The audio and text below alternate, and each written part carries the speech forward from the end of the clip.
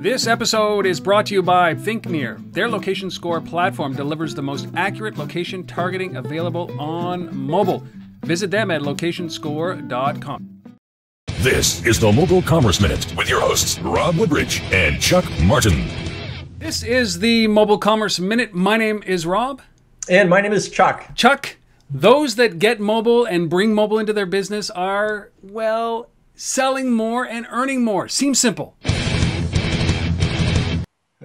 Well, what's happening is the leaders are pulling ahead, and those who are not playing seriously are essentially stagnating, is the bottom line.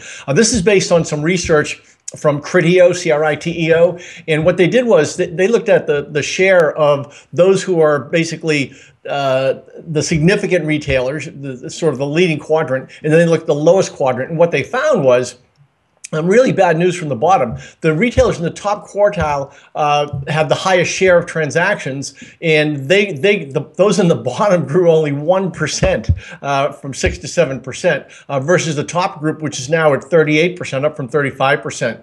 And it gets even worse for those at the bottom. In terms of conversion rates, those at the top, Android conversions, 2.7. 2.7 is a pretty good conversion rate. iPhone, 2.3%.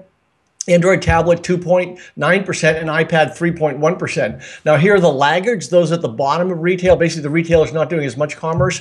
Conversion rate 0.5% on Android, 0.9% on iPhone, 1.4% on Android tablets, and 2.7% on iPad. So those who are doing well are continuing to do even better, and those who aren't active in commerce, basically they're falling by the wayside.